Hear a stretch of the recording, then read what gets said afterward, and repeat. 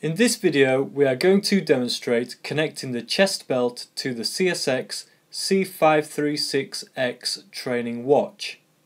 In the previous video we set up the training watch in the Pro user level and we set the time, our date of birth, maximum heart rate and weight. If you have not done that yet, please refer to the previous video. The next step is to connect the chest strap to the training watch. Here is the chest strap. We need to adjust the length of the chest strap. You can adjust it using this here. You need to make sure that it fits tightly but it's comfortable and it should stay in place during your exercise. We need to release one of the tabs. So if we turn this over and we look over here, I am right-handed, so when attaching the strap I find it easier to release this left tab. To do that, twist and then pull it out. To put the tab back in, just insert it through the gap, twist and then push the tab in so it's secure then. So just push it through and then pull it out. So we'll gather the elastic up in our right hand and we now need to wet the sensors on the back of the chest strap using water or ECG gel.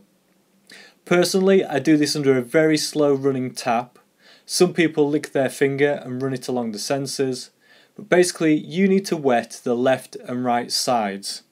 So you need to wet this section here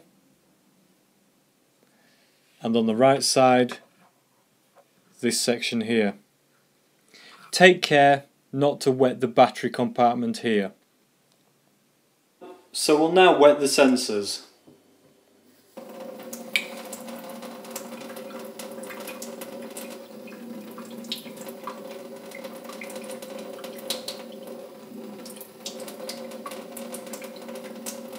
So you can see we've just wet the sensors on either side. You then need to place the chest belt directly onto your skin. Wrap the chest belt around your chest and insert the tab and twist it. So wrap it around, insert the tab, twist it and just push it back in so it's a secure fit. Check that the wet sensors are firmly against your skin and that the CSX logo is in a central and upright position.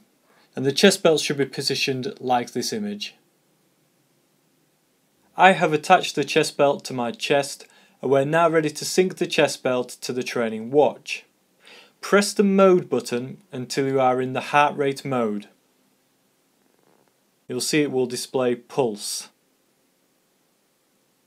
And it will show 2 dashes while it's pairing with the chest belt.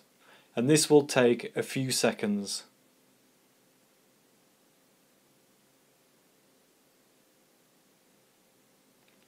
There you can see it's now paired. While the chest strap is being worn, the current heart rate is displayed in the middle. And you can see my current heart rate is 59 BPM.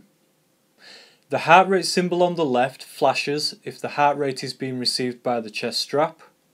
And if a signal is not being received anymore, the heart rate symbol stops flashing and the last heart rate remains in the display. If for some reason you need to resync the chest strap to the training watch, press the mode button several times until you come back to the heart rate mode. So if we press the mode button,